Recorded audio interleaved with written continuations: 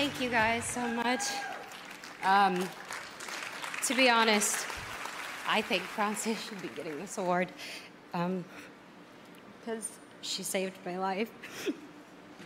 Sorry.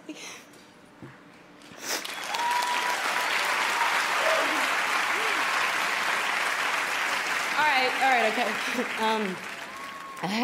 I feel incredibly lucky because I was very confused to feel like if I said too much, maybe I wasn't doing enough. And honestly, I couldn't be more grateful for the position that I've been given in my career from 7 to 14 to now.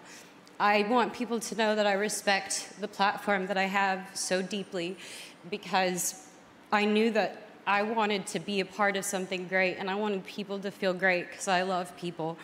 But specifically this year, I would like to thank my amazing team and my family because they stuck with me through some really hard times.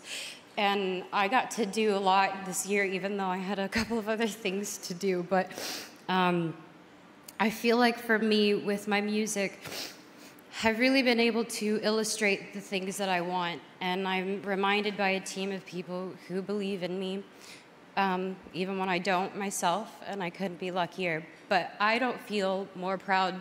I've never felt this proud to be a woman in the industry than I do today. And that's because I actually feel comfortable with every single woman that has encouraged me.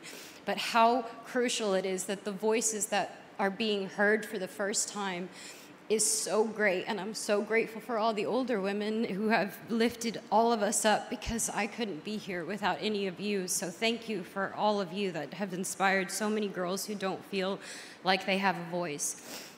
I am very, very lucky. I love you guys, and thank you, Billboard. Thank you to my team and my 4-year-old sister, Gracie. I love you.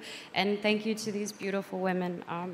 I don't know how I'll ever repay it, but maybe I'll make an epic album next year for you guys and everyone else. Thank you.